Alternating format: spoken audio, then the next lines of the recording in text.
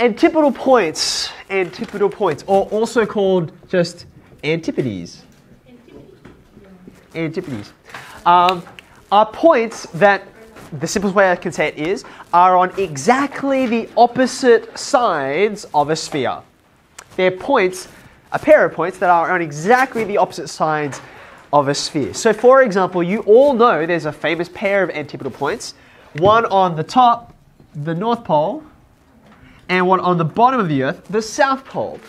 For the sake of simplicity, we won't worry about the fact that there's different poles. There's like magnetic poles, and then there's compass, and anyway. We will consider one North Pole and one South Pole. They are directly facing away from each other. Another way of saying this is, if you were to join these 2 points,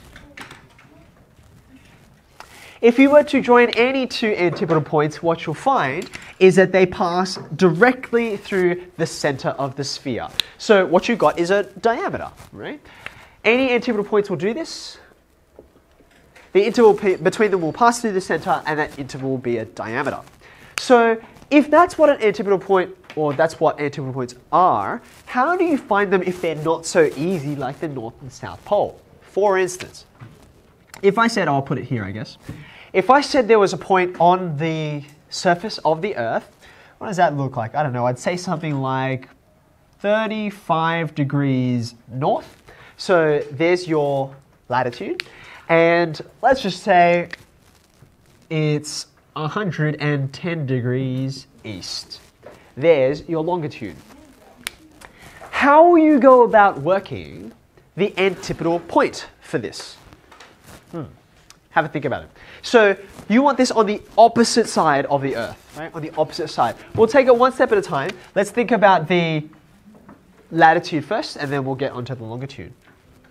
If this is from the equator, right, and from the center, you've measured up 35 degrees. Okay. If you want a spot on the exact opposite side of the Earth, which direction are you going to go in? Down. You're going to go south, and how far will you go? You will also go 35 degrees. Right? Off to that side. So you can see it's through on the other side of the Earth. Naturally, if this was closer to the equator, something like, say, 10 degrees north, then you would only have to go 10 degrees south to be on the exact opposite latitude. Okay? Now let's think about longitude. This is a little bit trickier. 110 degrees. 110 degrees. If you were to go on the opposite side of the Earth, how many degrees would you rotate through to be on the exact opposite side?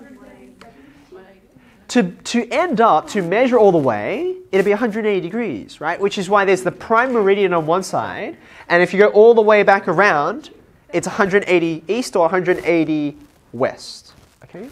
So think about this. We need to go 180 degrees in either direction. This is 110 degrees east. 110 degrees east of what? Of the prime meridian, of the Greenwich longitude, right? So if I were to travel, which direction do I need to travel in to get to Greenwich? West. So this means east of the prime meridian. Does this make sense? So here's Greenwich. You travel 110 degrees east, and then you'll get to this spot. Does that make sense? So to get back to Greenwich, you're going to have to travel 110 degrees west to come back to Greenwich. And you've already traveled 110 degrees, so how much further do you have to go? 70. Does that make sense? So you've gone all the way around, 110 plus 70, that gives you your 180, which makes you on the opposite side of the world. Does that make sense? Okay, so let's experiment with this, right? We're suggesting if this is A, let's call that A. If B is the antipode or the antipodal point for A, it is at, we already worked out, okay, you're going to go down that way, so 35 degrees south. And then we said, okay, well, let's get to the antipode by spinning all the way around the world, but passing through Greenwich, okay? The reason why I pass through Greenwich is everything is measured in relation to Greenwich. It's just going to be easier that way. So I'm currently 110 degrees east. I'm going to travel west to Greenwich, and then further to get to the opposite side of the world, which will give me 70 degrees west, because I traveled west that whole time. Does that make sense? Okay. So, there we go. Does it always work? Well, let's think about this. Let's pick another point. Let's pick one in the southern hemisphere. Let's pick one quite close to the South Pole. So give me a latitude that might be close to the South Pole. What is the latitude of the South Pole anyway?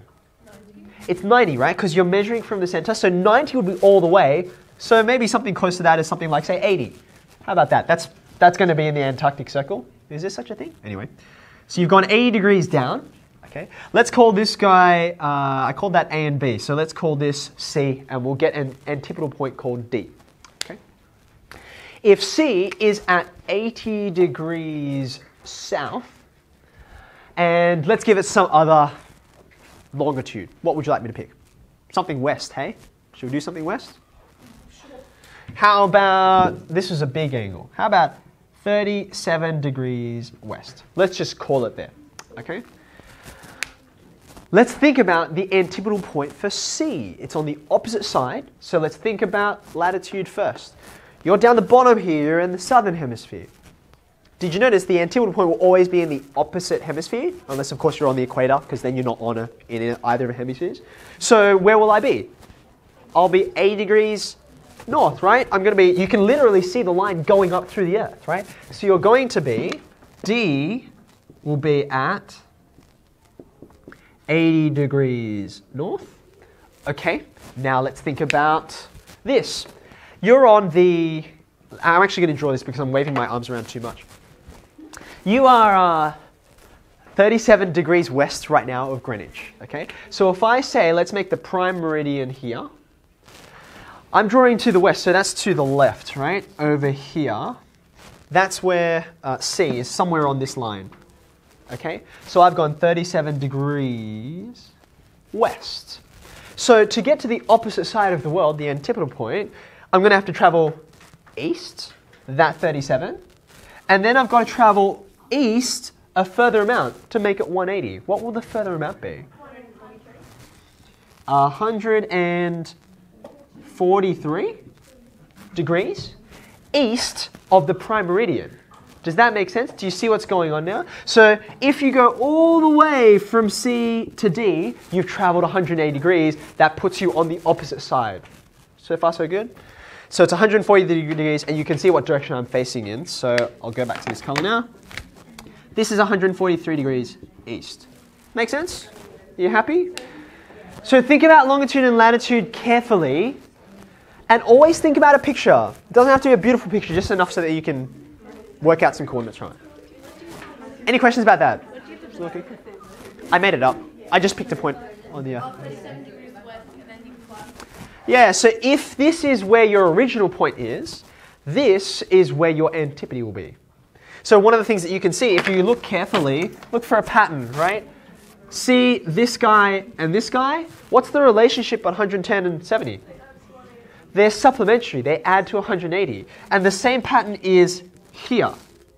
You see they add to 180? It's just they're on opposite sides. We don't tend to talk about eastern and western hemispheres, but I suppose if you did, that's what that refers to. Okay?